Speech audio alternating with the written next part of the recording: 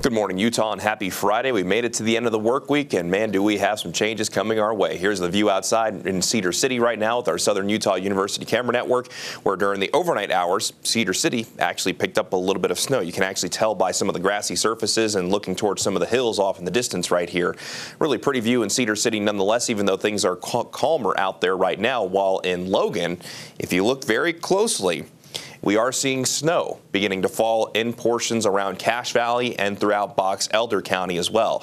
So if you're traveling in the northernmost portion of the state this morning, I'll tell you right now, just make sure that you build in extra time. And I got a camera to show you during our traffic segment that will show you part of the reason why I'm saying that.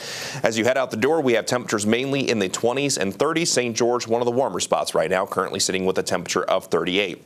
So in southwestern Utah, we have seen a little bit of wet weather since last night, but the bulk of that wet weather right now is mainly favoring the high terrain. While as we make our way up into northern Utah, got a few false returns, but where you're looking for the snow is actually falling are these areas of darker blue, and you can see those moving into Cache County and throughout portions of Box Elder County.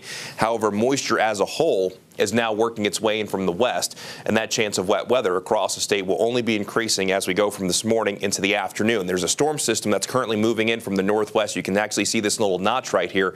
That's a shortwave trough that's moving into the Beehive State from the northwest, dragging in a cold front along with it.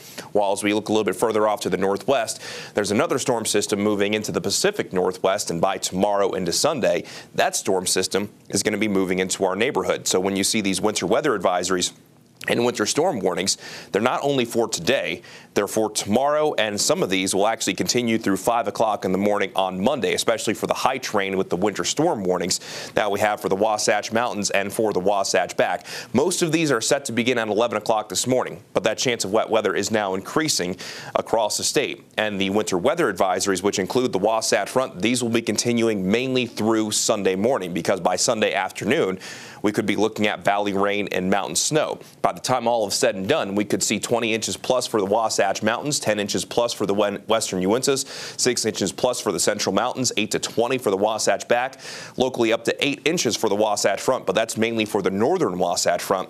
While bench locations could see even higher amounts compared to the locally up to 8 inches. So we could be looking at some very healthy snow, especially up in the high country. Let's go ahead and time things out for you. 6 o'clock this morning, and the futurecast showing a few spotty snow showers east of I-15, with the bulk of the snow moving in from the west as we go from this morning into the early stages of the afternoon. I think this forecast model might be a little bit quick, but what it's showing is by 10 o'clock this morning, basically from Cedar City all the way up through the Utah-Idaho line, we could be looking at mainly snow showers. So for your lunch hour commute, we could be looking at very slippery conditions. Things could then calm down a little bit with that cold front moving from west to east, so maybe a little bit of a break in the action, but even by 7 o'clock, still looking at a chance of snow showers along the Wasatch Front as the snow continues up in the mountains.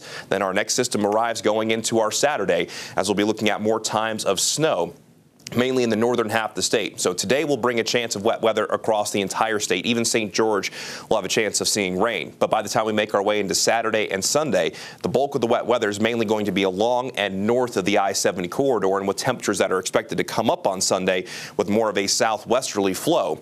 We'll be looking at more times of valley rain and mountain snow before things finally begin to calm down early next week as high pressure will be building back in. But here's a look at some of the snow potential over the next few days with one of our high-res forecast models. And you can see these areas of red. That's showing 25 inches plus, while we'll likely see some accumulations stretching from Cedar City all the way up towards Logan down in our valleys. Here's what we're currently thinking when it comes to snowfall totals from today through Sunday night. Cottonwoods, 18 to 36 inches, which means 1.5 feet, upwards of 3 feet of snow. There are some forecast models that have even suggested we could see more than that. We just need to see everything come together. Of course, we'll keep our fingers crossed. Northern mountains between 15 and 30, central mountains 8 to 16, 2 to 6 for the southern mountains. Northern valleys could pick up anywhere to 1 to 6, and the question mark really becomes, when do we see more valley rain and mountain snow rather than just straight snow? So that's why you see kind of a big range right there. The Cache Valley and the benches, 4 to 10. Mountain valleys, 8 to 16. And the I-15 corridor from Cedar City up to Nephi could see roughly 1 to 4 inches of snow. And we'll continue to fine-tune that as we get closer to that storm system, or both storm systems actually arriving. As for our daytime highs today, mainly going to see 30s and 40s, with the daytime high climbing to 52 in St. George. And as mentioned, St. George will have at least a chance of picking up some rain for today. And while active weather continues for most of the state over the weekend, in St. George, mainly partly cloudy skies and with high pressure building in by early next week, daytime highs will actually be returning to the 60s, with overnight lows mainly in the 30s. Then along the Wasatch Front, a good chance for snow showers today into tomorrow. Daytime highs in the mid to upper 30s in Salt Lake, while most along the Wasatch Front will mainly be in the mid 30s. Then daytime highs climbing to the low 40s on Sunday, with the chance of valley rain and mountain snow.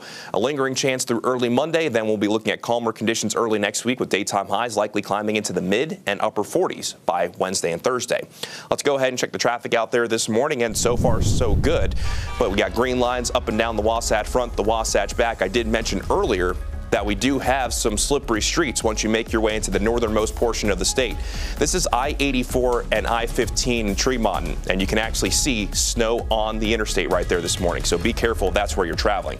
Provo to Salt Lake on time, 36 minutes. Safe travels.